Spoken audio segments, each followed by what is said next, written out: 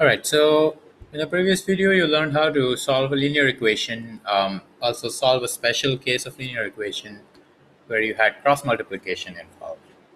Now let's build this up into next level of complexity where, because so far it's just one variable. Right, now let's say I have an equation which is like 2x plus y equals 10. Now there are two unknowns here, which means that if I say solve for x, or if I say solve this equation, that instruction or that information is incomplete because when we solve for something that's unknown. But there are two unknowns here. So just saying solve this equation is not enough. I have to specify which variable I'm solving for, right? So for example, I could say solve for x, meaning you're isolating x. So you subtract y, divide by 2. The process remains the same. The idea is to be left with just x on one side. And you get this expression here for x. It could also mean solve for y, which means isolate y, in which case you get a different expression. And it's totally fine to have these expressions containing variables because they do not necessarily have to be numbers. But also keep in mind the variables represent numbers, so they are essentially numbers. But they may not look like one, right? So the takeaway from here is an equation may contain several variables, and you have to be careful which one you're solving for. The result will not always be a number, it could be an expression involving other variables. For example, Q equals mc delta T. It's a formula for heat transfer where each of these variables mean different things. Now let's say you want to solve for delta T, which is a change in temperature. Then you'd start with Q equals mc delta T and get rid of everything else that is not delta T. So you see that's mass and a coefficient C, mc, which is attached via multiplication. So I'm going to divide it to end up with this expression here, which is what I'm interested in. But the idea of isolating the variable, it doesn't change. So you're still doing the same exact thing. Last thing that, again, we're going to be using a bunch of times is there's another pair of operation and its opposite that we are going to encounter in this course. It's squaring and square rooting. Squaring is multiplying the same thing twice, and square rooting is the opposite process, which is finding that number which, when multiplied twice, gives you that number that you're interested in.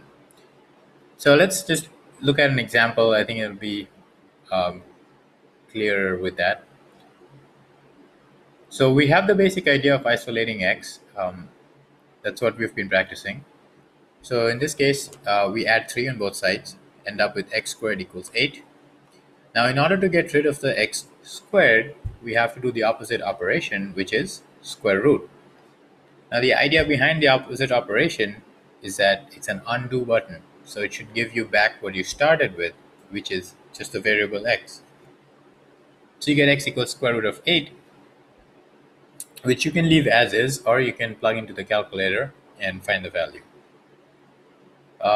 Notation wise, the superscript of 2 means a square, and this weird tick kind of thing symbol is a square root. And these operations cancel each other. So if you are solving an equation and you end up with square roots, then you square both sides to get the final answer. If you're squaring, you take the square root. Okay.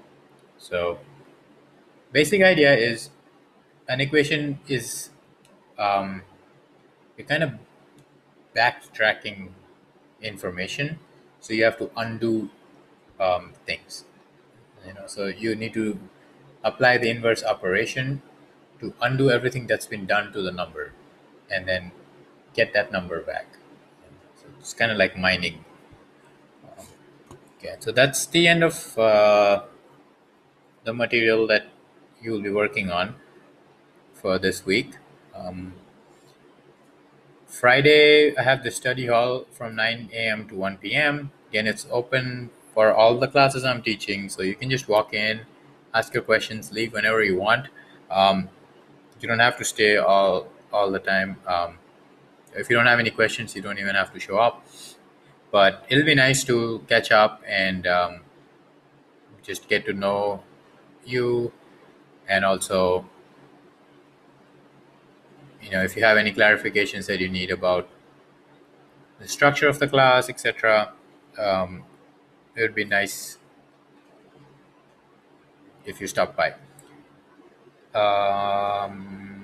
That's all. In whatever's due is on my MATLAB, so homework, quiz. I'm going to upload a worksheet. You're going to do all the work, take pictures, scan as PDF, and then upload it to the appropriate folder. I'm going to grade it over the weekend and get it back to you. All right.